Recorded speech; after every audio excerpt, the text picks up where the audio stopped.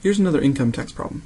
For this one though, we're given the gross income and the adjustments and deductions, and we have to find the taxable income before we can calculate the taxes that are owed.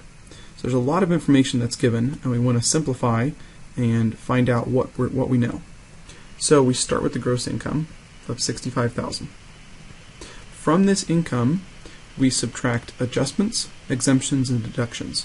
Those are the three categories of things that get subtracted.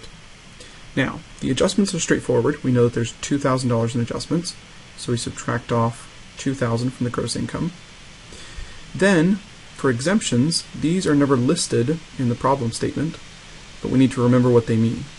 Remember, each taxpayer gets an exemption for themselves, and then one for each dependent that they have. So this woman is a single woman, so she gets an exemption for herself, but she has no dependents, so she gets one exemption. Notice in the tax table that the exemption amount is $3,950, so we subtract off $3,950. This is a step that's easy to forget to subtract off the exemptions, because they're never stated in the problem. But remember, each person gets one exemption for themselves, and then one for each dependent, and you find that amount in the tax table. So we subtracted off exemptions and adjustments, and now finally we subtract off deductions. The biggest mistake here is just subtracting off these three deductions right away. But notice that the three deductions together only add up to $4,800. The standard deduction is higher than that. The standard deduction is $6,200. So this taxpayer has a choice between taking the itemized deductions, which add up to $4,800, or the standard deduction that adds up to $6,200. Because she can choose, she chooses the one that's higher, because that deducts more, resulting in a smaller taxable income and thus less taxes that she owes. So she'll subtract off the standard deduction. So you always check whether the itemized deductions give a better deal than the standard deduction, and subtract whichever one is higher.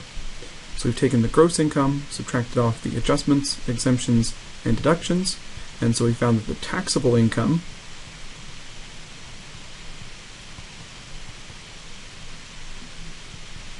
is $52,850.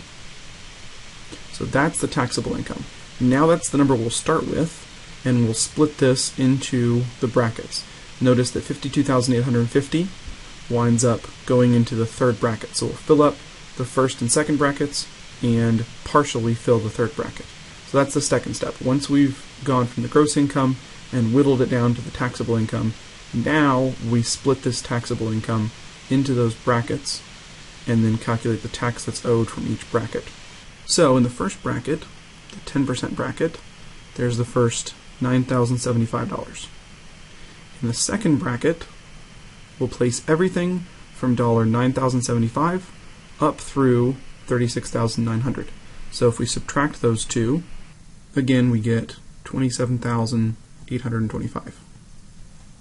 Similarly, for the third bracket, the 25% bracket, because we don't fill it up, we only go up to $52,850. We'll subtract that minus $36,900. So $52,850 minus $36,900 is $15,950. Now we calculate the taxes owed from each bracket. So we take 10% of the $9,075, and we get $907.50. We take 15% of $27,825 and get $41.73 and 75 cents. And 25% of $15,950 gives us $39.87 and 50 cents. So to calculate the total tax owed, we add these three together and get $9,068 and 75 cents. But we're not quite done yet. This is the tax owed before the tax credit gets applied. So again, the most complicated thing with these tax problems is recognizing what each of the terms means. Remember that we take the gross income, subtract off adjustments, exemptions, and deductions to get to the taxable income, and then after we've calculated the taxes that are owed for that taxable income, then we subtract off the tax credit. So tax credits get applied after taxes are calculated. So I didn't subtract $500 from the income, but now I subtract $500 from the final tax that's owed. So I take this minus 500 and find that the final tax that she owes is $8,568.75. So that's the final answer. There's a lot of steps here, but remember we start with the gross income, subtract adjustments, exemptions, and deductions to get to the taxable income, then split that taxable income into the brackets and calculate the appropriate percentage of each bracket, add up all those taxes, and then subtract off any tax credits that exist. And that gives the final tax. So make sure you do all the steps in the proper order to get to the right number for the tax that's owed at the end of it all.